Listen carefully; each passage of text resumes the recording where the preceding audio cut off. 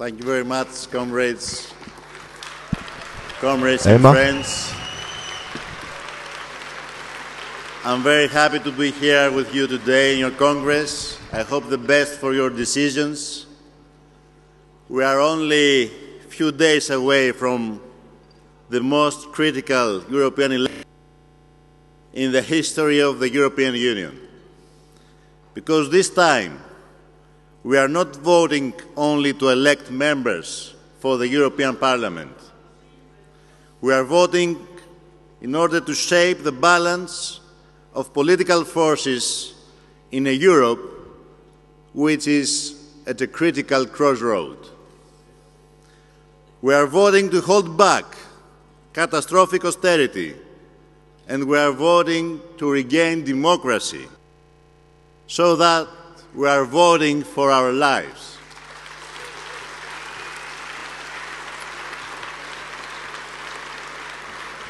We are voting to tear down the wall of money. We are voting to overcome the North-South division, a division that cancels the European idea and Europe itself.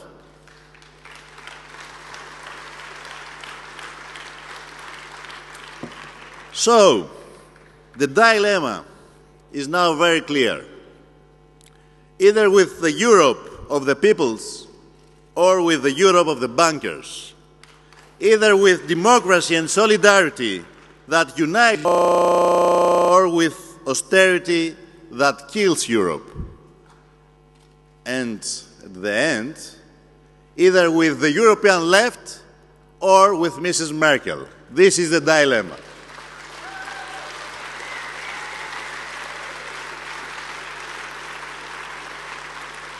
And the answer is only one.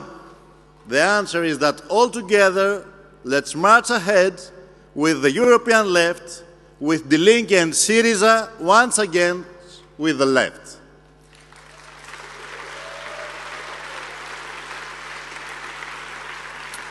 Dear comrades and friends, I bring to you the message of hope and change that I receive from every corner of Europe. The optimism and the anticipation of the ordinary citizen of Europe on the street, that the left will be the pleasant surprise in the next European elections.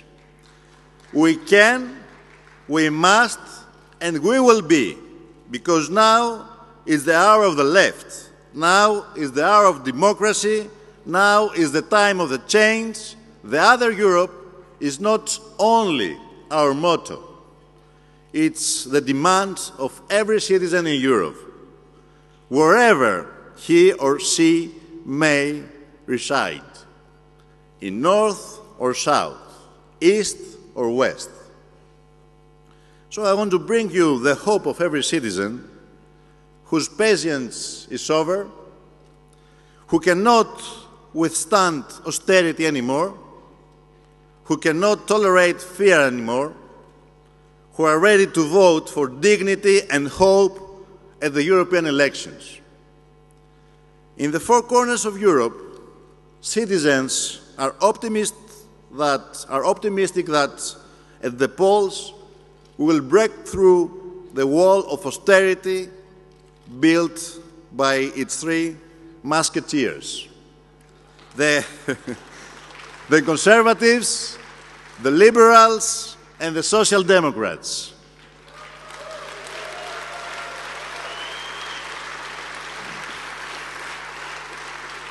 Because in a few days we are not voting on the dosage of austerity. We are voting for its immediate termination. We are voting for a policy change, for democracy, justice, and growth. That's why we are voting for left. And I'm optimistic that we will break through the neoliberal consensus of the three. The European left will be the third political force in the next European Parliament, and we will play a leading role in the European developments. It's becoming clear with every day that goes by that we will leave the past behind. Mr. Juncker, who has presided over all the Eurogroup meetings for the memoranda and austerity, and who has grave political responsibility for the failure of the austerity programs. But also for Mr. Schulz, who assumed the presidency of the European Parliament in half-term after a political deal between the Conservatives and the Social Democrats. And in the critical periods of the crisis, he has shown no difference, in essence, from his right-wing predecessor. And the determined duo, the Giefer-Hofstadt, the determined duo, as Graham Watson characterized the Liberals' Giefer-Hofstadt and Olli Rehn, the symbol of harsh austerity in Europe. Mr. Olli Rehn, whom the Liberals are hiding behind Mr. Verhofstadt, in order to deceive people ahead of the elections. That's why every vote in favor of Juncker, that's why every vote in favor of Schulz, that's why every vote in favor of Verhofstadt is a willing yes to the continuation of austerity.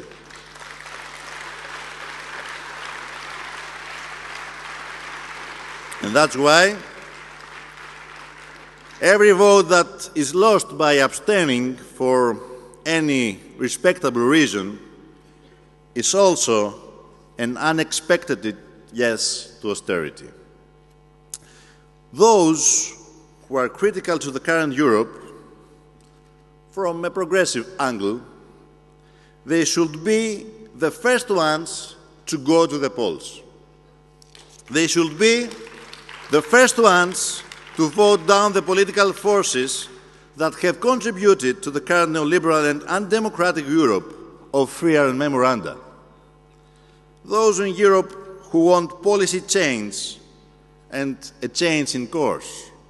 They should vote the list of the European left. But above all, the first ones to go to the polls should be those who are the first victims of this crisis. The young and women. From unemployed, they should become the pioneers of change in Europe.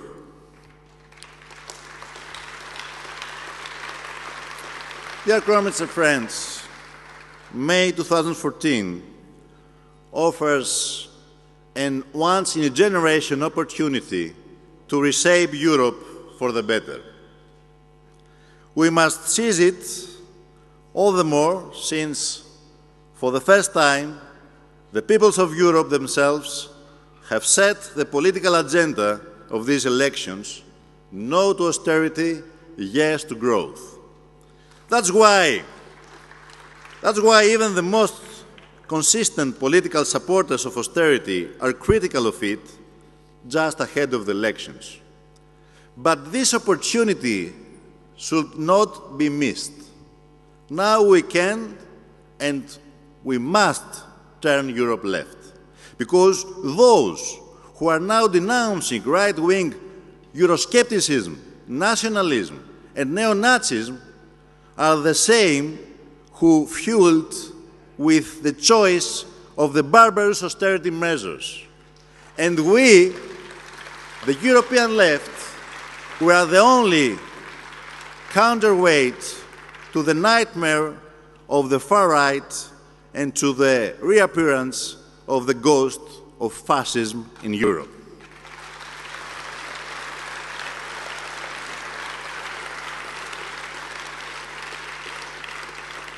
And it's absolutely unacceptable that right at the heart of Europe we have governments right at the heart of Europe with the participation of neo-Nazis elements as happens in Ukraine. Europe should demand the immediate withdrawal of all fascist elements from all levels of government as a precondition for peace to be restored.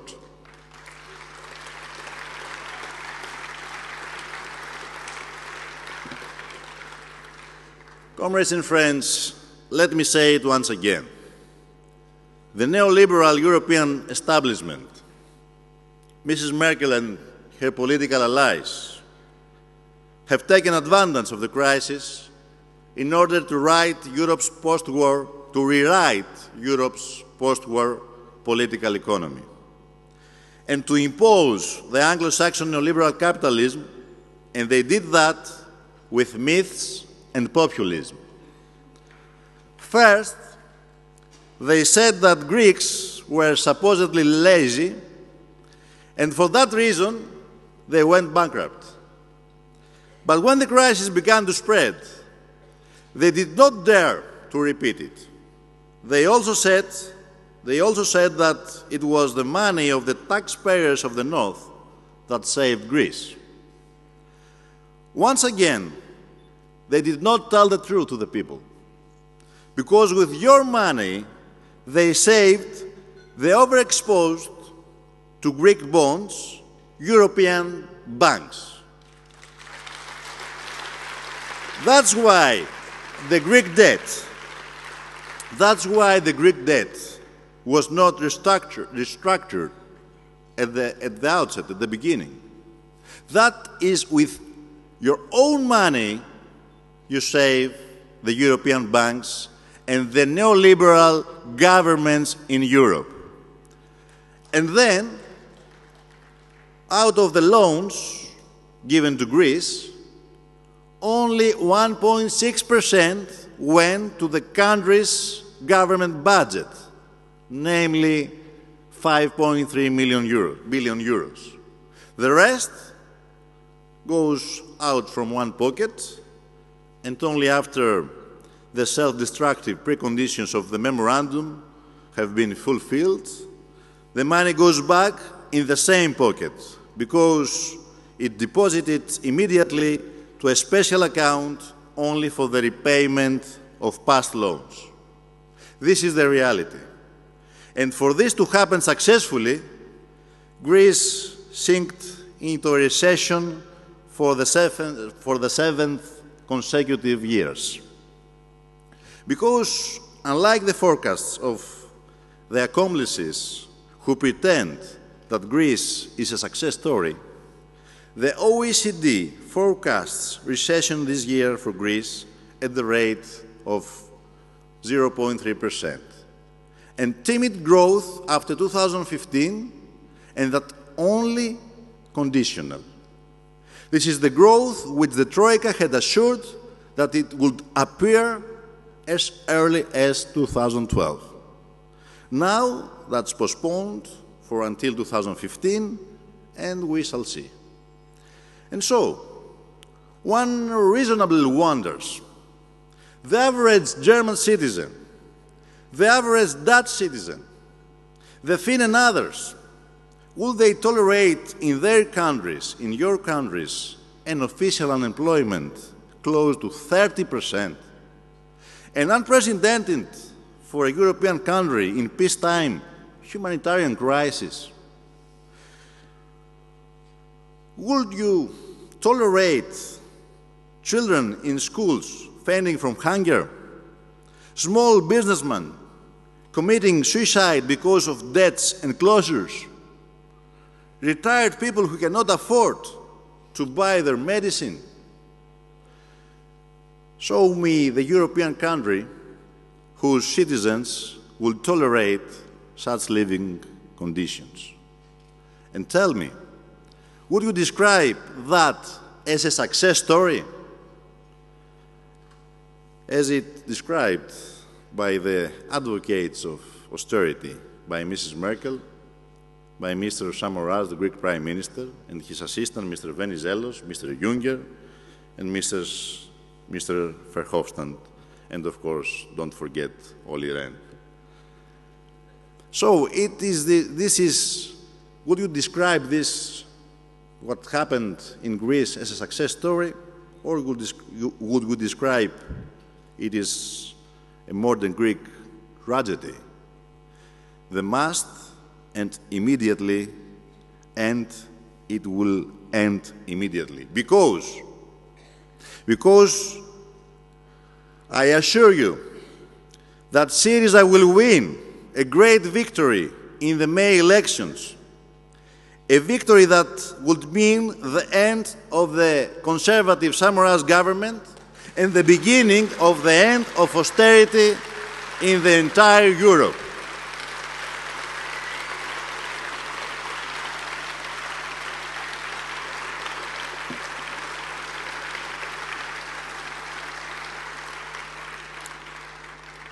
The beloved to Mrs. Merkel Tsipras government will soon prove to be a minority among the people, and I regret that I will say it here in Berlin, but and Mrs. Merkel, who will listen to it, maybe she will be upset, but soon, very soon, she will have to deal with a government of the left in Greece. A government that, I promise to you, will negotiate with her on your behalf as well. Because our differences with Mrs. Merkel do not have a national sign. They instead have a political, social, and class sign. And the end of the strategy of austerity in the South will be the most optimistic message for the working people in the north of Europe. Because this message will be that the devaluation of their labor will end, that their rights will be protected. So it's our common fight to stop austerity in Europe and to regain democracy in our countries.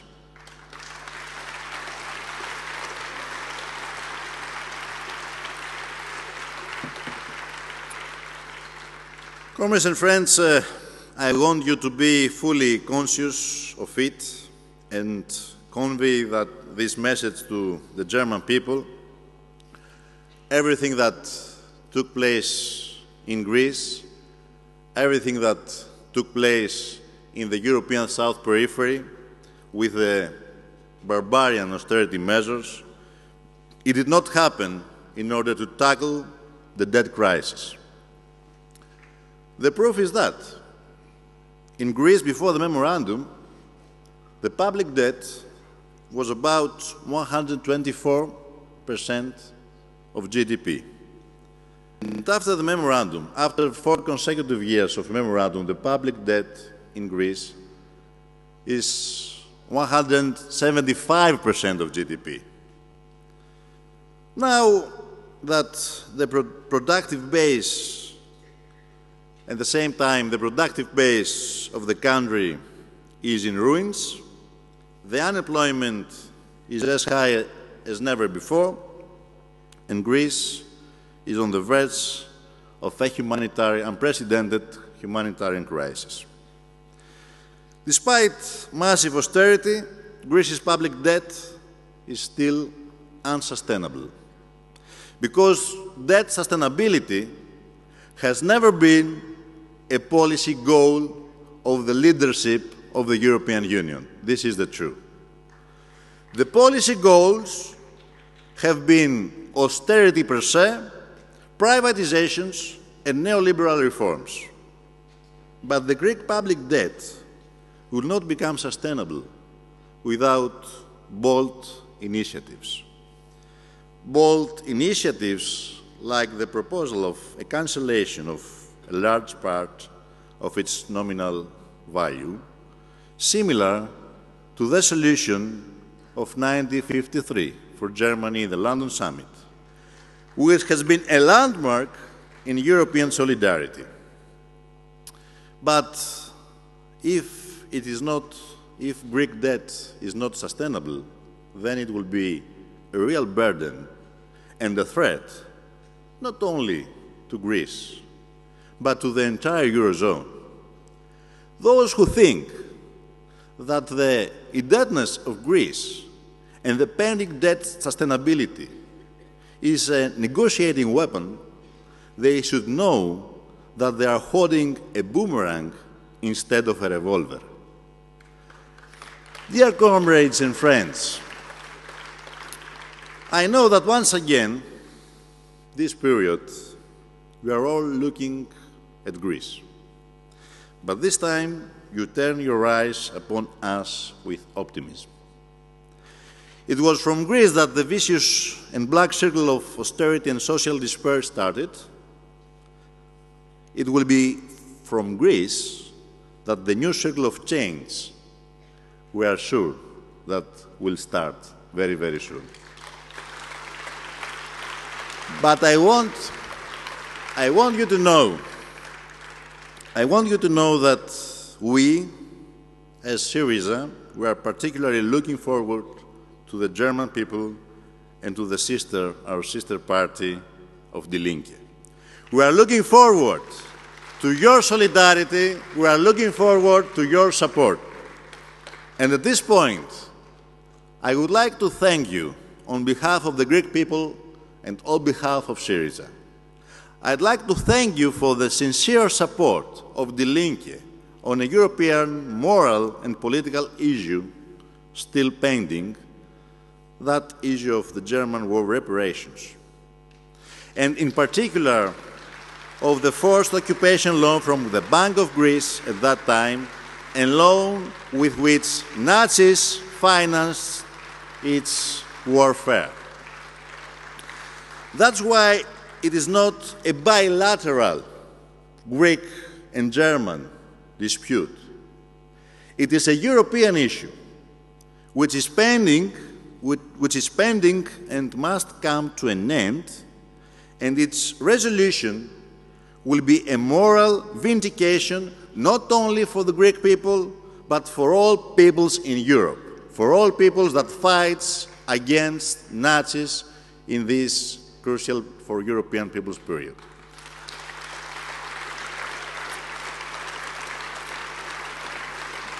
And dear comrades, we have the ability, we can, and we should.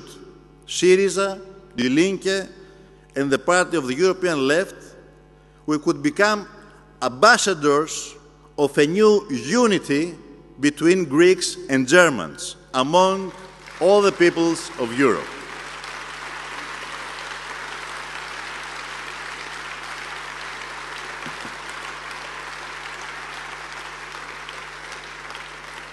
In a few days, dear comrades and friends, until elections for the Europe of tomorrow, we are fighting all together for each and every single vote, so that especially those who are reluctant or have political objections go and vote. We fight the battle everywhere to make the European left a force that can decisively influence the everyday life of the average citizen in Europe, a force of hope and prospect. In that battle, I'm trying to contribute with all my strength as the candidate not only for Syriza, not only for the European South, but as a candidate also for Die Linke, a candidate for the presidency, to be a president of the Commission. To be your choice is an honor for me. To be your choice is a honor for the Greek people who are suffering from austerity. And for all peoples of the South, as well as across the entire Europe, who are against austerity. So that's why I used to say that I'm not a candidate for the South of Europe. My candidacy is a candidacy for all European peoples, even they live in the South or they live in the North of Europe. That's why the candidacy of the European left unites that neoliberalism divides. It unites the citizens of Europe in a political project for the refoundation of Europe on a democratic, social and ecological base.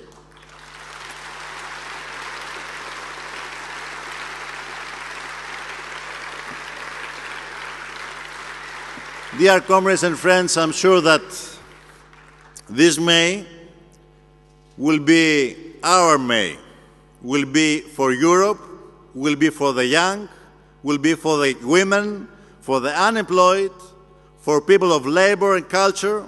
This May is ours. We will be the pleasant surprise of this election. We are holding our fate in our vote. We are holding our life in our hands. And I am sure that we will overcome. I am sure for Die Linke that Die Linke will increase its forces.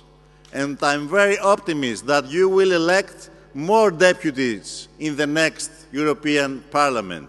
And I'm sure that you will elect also Sofia, that has roots from Greece. I'm sure for that, and more than Sofia. I'm very optimistic that you will